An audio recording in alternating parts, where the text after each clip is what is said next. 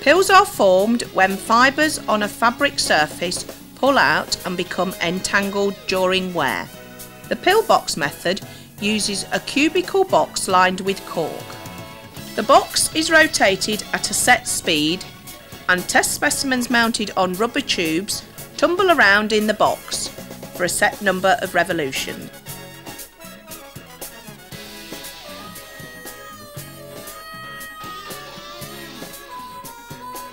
Test specimens are cut from the sample.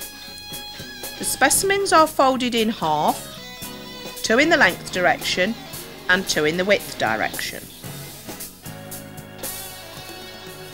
The specimens are sewn up to form a tube using a balanced seam with the face of the fabric facing inwards.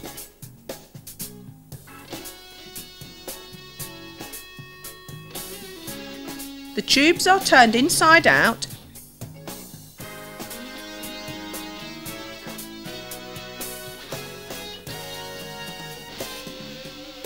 and mounted onto the specimen polyurethane tubes.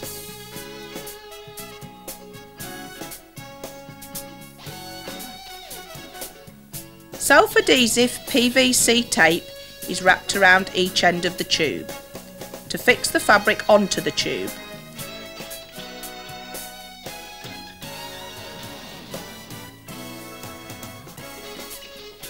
Leaving 6 mm of the tube exposed.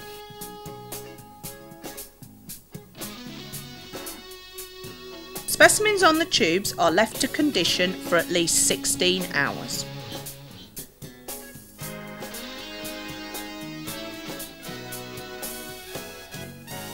The pilling box is cleaned out and 4 mounted specimens placed in each box.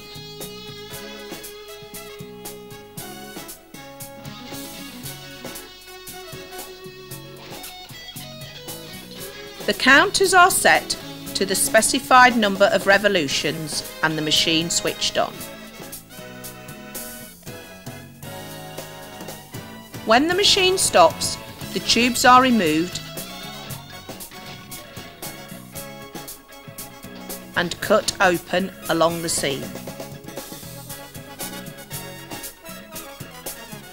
Each specimen is assessed for pilling and/or surface fuzzing under standard lighting conditions against a set of descriptive statements to arrive at a grade on a scale from 1 to 5.